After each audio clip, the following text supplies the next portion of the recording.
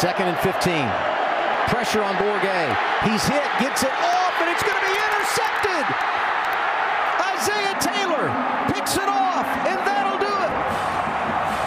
The winless streak is over in the Territorial Cup. For Arizona, they had lost 5 in a row.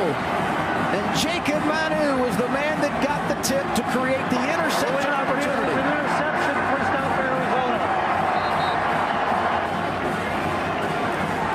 They had 2 interceptions on the season coming into today.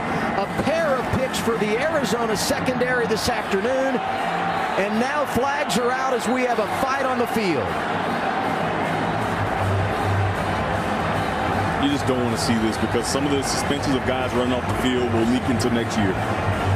That's something that you're just not thinking about this moment. And both these teams have fought so hard. You do not want to see it end with this type of display. One guy's just happy and he's not getting anything. Taylor. We're already good. I got it. The result of the play was an interception, and that play stands as called. First down. After the play, there's unsportsmanlike conduct on both teams. For Arizona, number 4, number 56, and 98 are ejected. For Arizona State, numbers 28 and number 2 are ejected. They must leave the stadium area immediately. Great effort today by referee Stephen Strimling and his group, because these games are not easy to officiate. Not at all.